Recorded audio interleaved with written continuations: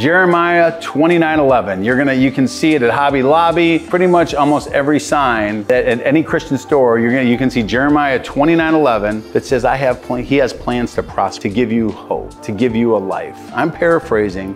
What God is saying is He wants the best for you. He wants to give you things that you never thought imaginable and that only He can give you. A lot of times we want to do things on our own. We don't get there. And God's saying, hey, put me there. Let's make the dream bigger because I have plans to prosper you. But you have to get on my vision, which is this massive vision for your life. And when you do that and you align with me, oh, I'll prosper you. It's a little scary to us. A lot of people put fear in there and they think, well, boy, if I go step out into this faith, if I go step into this new way of being, that scares me. But God is saying, I got you. Do not be afraid. I have plans to prosper you, but we have to be obedient to our Father. We have to be obedient to His word and to our faith. So you guys, do me a favor, have a vision, go after it, and just understand that your God wants to prosper you. He doesn't want you to sit there and keep going around the same circle of frustration or hurt or pain that you've been in. He wants to give you a new way. He wants you to be a new in Him and to prosper you in ways you never thought possible. Guys, if you like this message, do me a favor, comment below or leave me a message or a direct message and I'd be happy